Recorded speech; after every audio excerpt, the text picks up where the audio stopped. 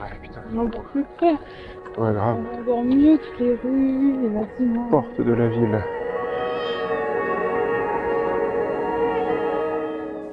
Hey everyone, Robin here. It's great to see you again. It's been, I guess, about a year that I haven't been here on YouTube. I've posted just one short video recently, and I'm coming back to talk to you about my trip that I took to Scotland a couple of weeks ago. And during that trip I decided that I would try to use the FUJIFILM X100V here. And it was actually a loan from FUJIFILM France, and so thank you guys for lending me this camera. It was a 1-week trip in Edinburgh. We just stayed in the city, and I had a great time with it. I also brought my FUJIFILM X-T3 and some lenses with it, but that was my main camera. I put the filter from Tiffen, the Black Pro Mist 1/4 that I already had, and Fujifilm was kind enough to lend me the WR adapter, I guess that's how they call it. And so you're gonna see this whole trip. I have great things to tell you about it.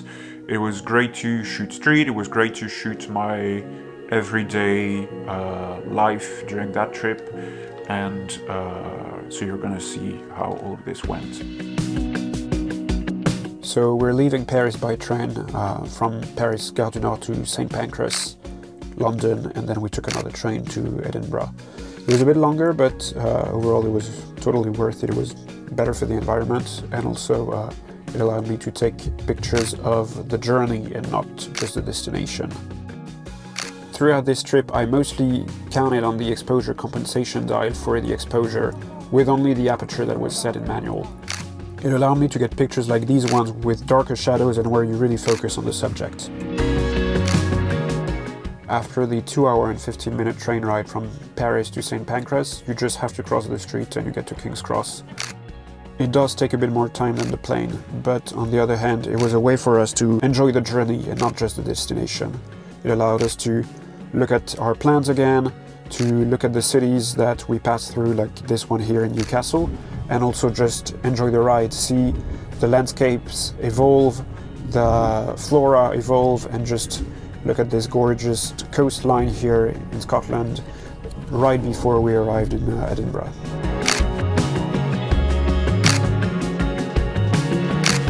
Right after you pass by Holyrood Park, here we are in Waverley Station, which is actually the only city named after a book and a character, and that was it for the first day. The second day was the day when we walked the most. I think it was about 10 miles or 16 kilometers, and we started the day with the Botanic Garden. It was the perfect destination to try out the X100V's macro and close-up capacities.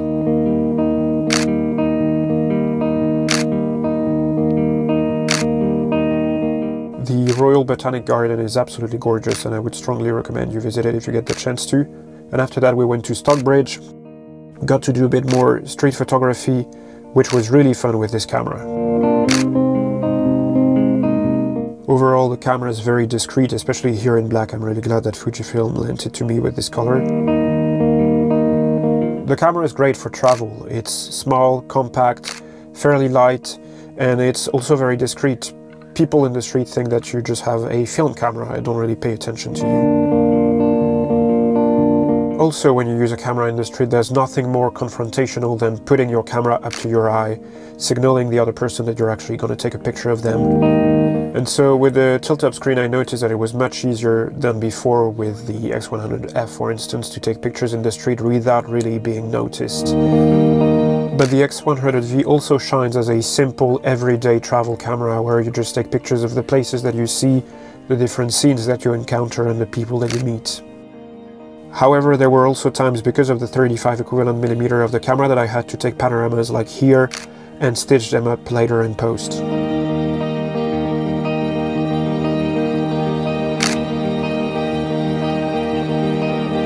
Dean Village is one of the many neighborhoods in Edinburgh that are absolutely gorgeous and where you really get a sense of strong history.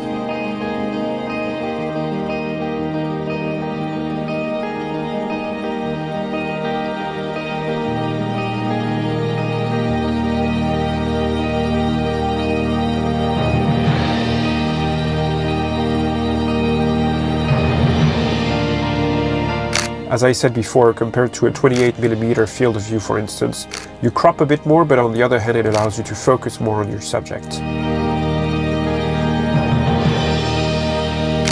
And in case you want to see more pictures of Edinburgh that I took that are not here on this video, feel free to follow me on Instagram at RobinHood. After such a long day of walking, we decided we would take the bus to go across town to Newtown and then walk all the way up to Carlton Hill. Last time I'd been to Edinburgh was in 2010, and for all those years I had remembered this place as probably the most beautiful city in Europe, and I was really worried that I might actually be disappointed and that my brain had played some tricks on me. But when I got back there, looked at the view, and I just remembered right away that it was not just fantasy, but it was actually the most beautiful city in Europe. Obviously, being there around sunset did help a little bit. These are the last pictures I took on that day. It was such a gorgeous day, and on day 3 we decided to change and visit downtown a bit more, and we started with Princess Street Gardens, and then we decided to focus more on Old Town. It's funny to think that these gardens used to be just a massive swamp, and now they're right outside of Waverley Station in the middle of city centre, and they're so gorgeous.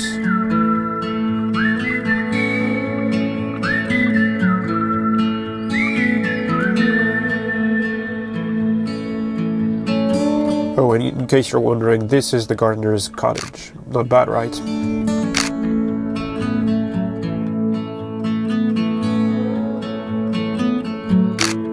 We passed our first bagpiper, and then we were on the way to Old Town.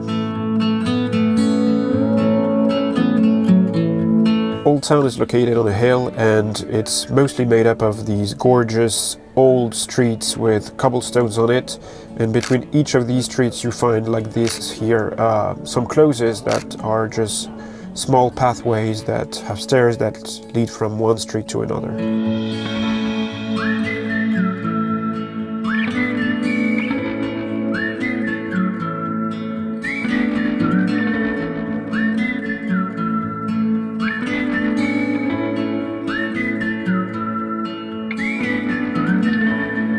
Old Town might be fairly touristy, it's still nevertheless absolutely gorgeous, and I would strongly recommend that to enjoy it more you just take these closes like this one here, walk from one to the other, discover there are small squares that sometimes are hiding behind buildings, and it's absolutely worth it to go there.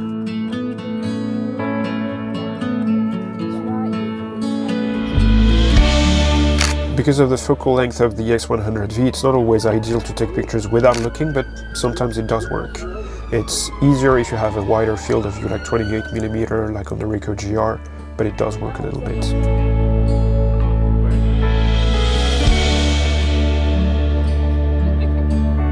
What did I tell you about walking through closes? It's always worth it. Plus, here you get to see the Writers' Museum.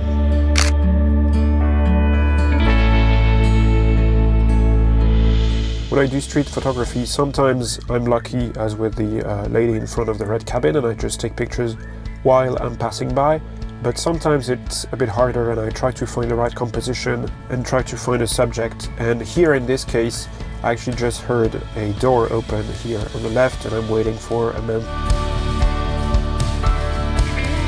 So I'm waiting for him to get out of the doorway. I'm standing right there so that I have nice leading lines and just waiting to take the shot.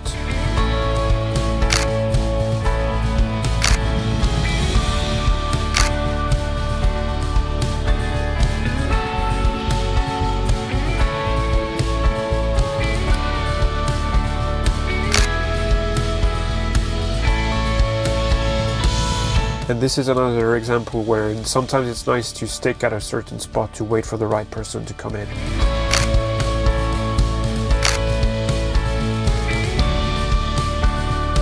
I don't know about you, but when I'm visiting a new city or a new town, I'm always so excited and so visually stimulated that I want to take pictures all the time.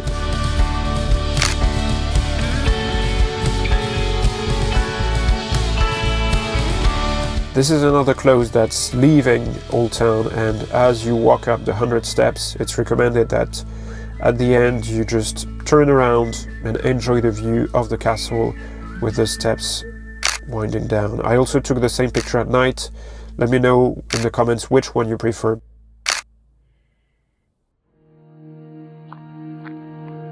On day 4, we walked even more and decided to go for a hike. We went to Holyrood Park, which is in the middle of the city, but it still feels like you're surrounded by nature. And in this case, because it was the middle of spring, the park was just covered with these gorgeous yellow flowers. And by the way, I forgot their name, so if you do know it, feel free to write it down in the comments.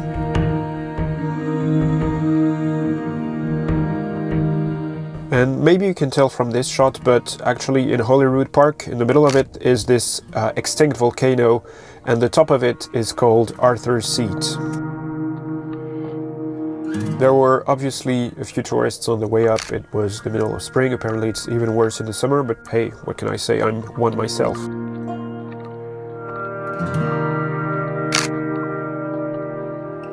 As you can see from these pictures, the X100V does not necessarily shine with landscape photography in the traditional sense of the word.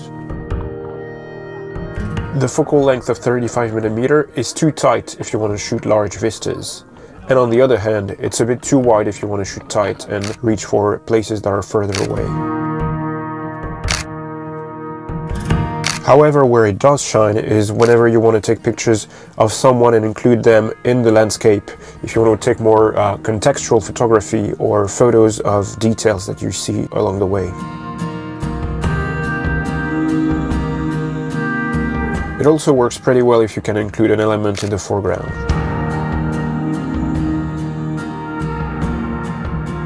My recommendation if you go to Holyrood Park is don't just stick with Arthur's Seat, also go to the Salisbury Crags, which you can see here.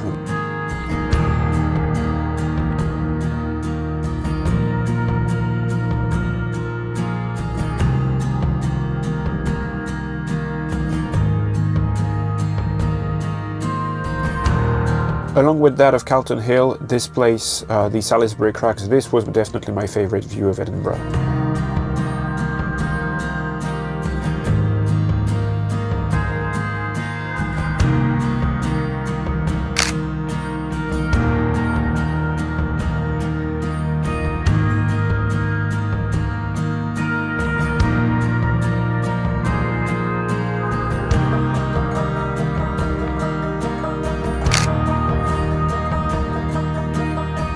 Isn't that just magnificent?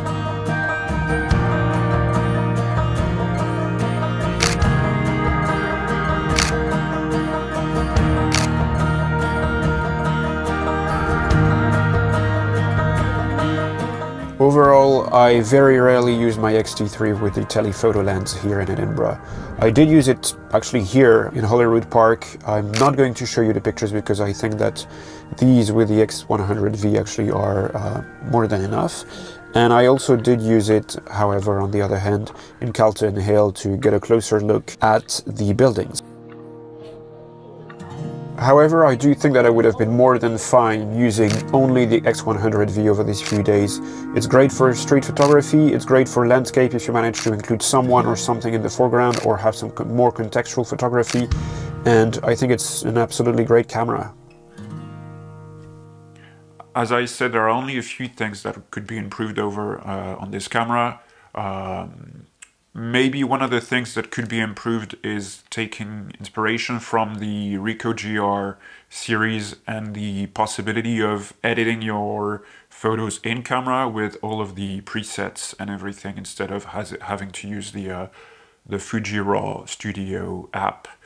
And I guess it is a bit quite a bit heavier than the Ricoh GR as well, and maybe something that they could you could add at Fujifilm for the next iteration is adding some sort of stabilization. I'm aware that it would suck up the battery very quickly, but I'm ready to have a couple more batteries with me to compensate for that.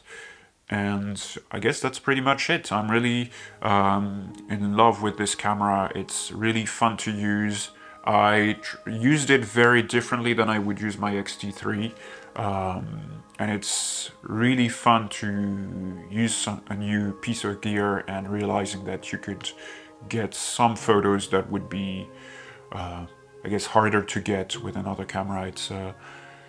I wish I could keep it, but I'm gonna have to return it very soon to Fujifilm. So once again, thank you to Fujifilm France for lending me this camera, and I'll see you soon.